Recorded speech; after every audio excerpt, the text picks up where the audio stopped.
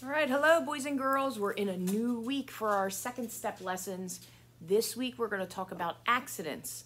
Last week we talked about same and different feelings for different activities.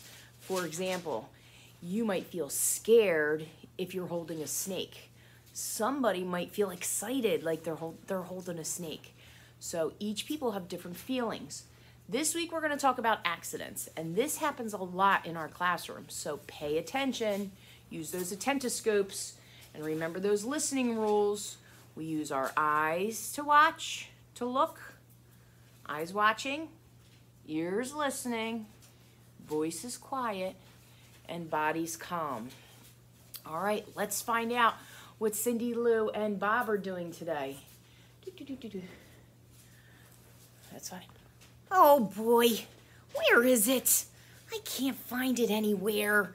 I'm looking all over for my bracelet. Where did I put it? Hey, ow, you knocked me down. Boys and girls, what happened? Mrs. DeFeo, Cindy Lou knocked me down, and it really hurt. I didn't mean to knock you down. It was an accident. Well, it still kind of hurts. But are you okay? I wasn't looking where I was going. I'm trying to find my bracelet. I didn't mean to hurt you. Oh, I hope you're not hurt, Bob. I'm okay. It kind of does hurt a lot, but I'll be okay. Thanks for saying you're sorry and asking if I was okay. So boys and girls, it's okay. Sometimes you might knock into somebody or bump into somebody. And we talked about this last week. Remember, sometimes if we bump into our friends, we need to just say sorry and ask them if they're okay. Asking if you're okay is the important part. Yeah, you really should ask if they're okay, because that definitely tells your friends that you care about them and show that you're having feelings that you want to make sure that they're okay. Thanks, Cindy Lou, for asking me if I got hurt.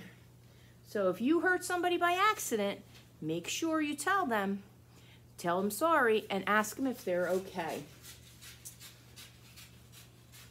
Did any of you ever bump into somebody by accident? If you did, tap your head.